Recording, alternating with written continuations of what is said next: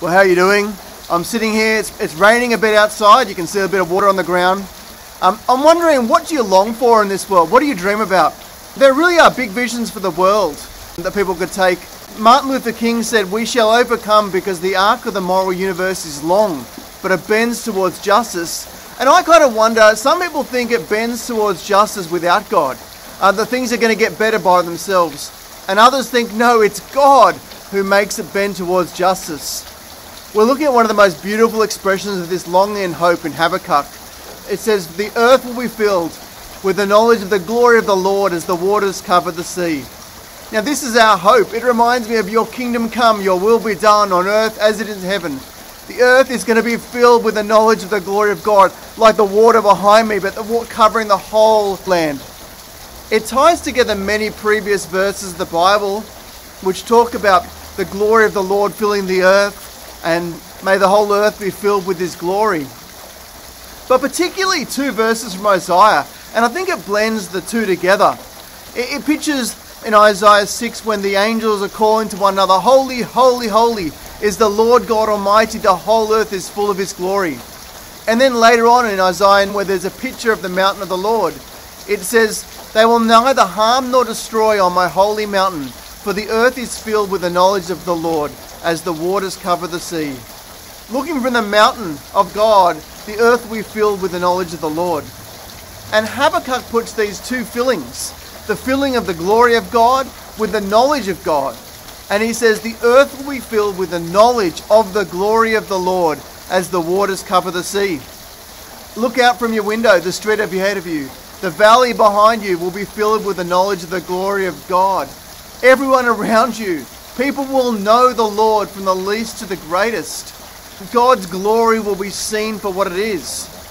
A man I really admire runs a ministry in a harder part of New South Wales, and he always says, "Jesus wins." At the end of an email, he'll say, "Jesus wins."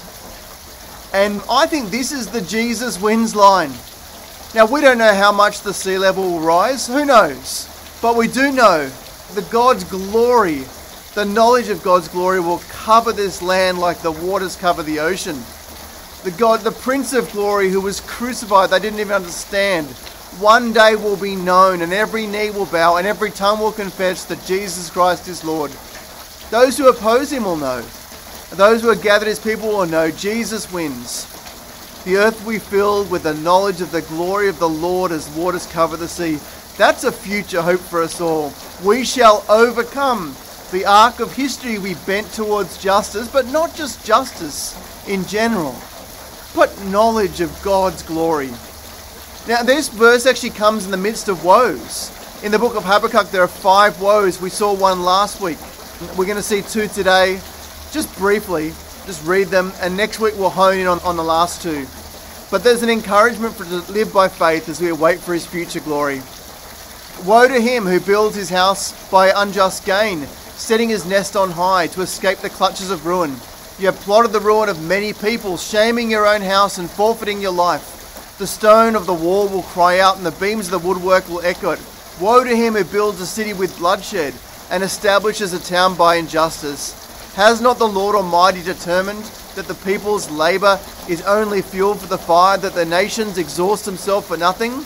He's saying, woe to those who build houses dishonestly, who make themselves great by tearing others down. Woe to those who build cities out of blood.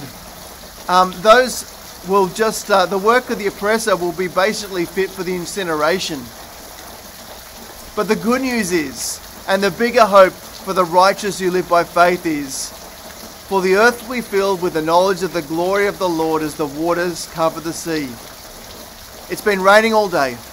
What a reminder that a flood will occur, but a flood of the knowledge of the glory of the Lord. Come, Lord Jesus, come.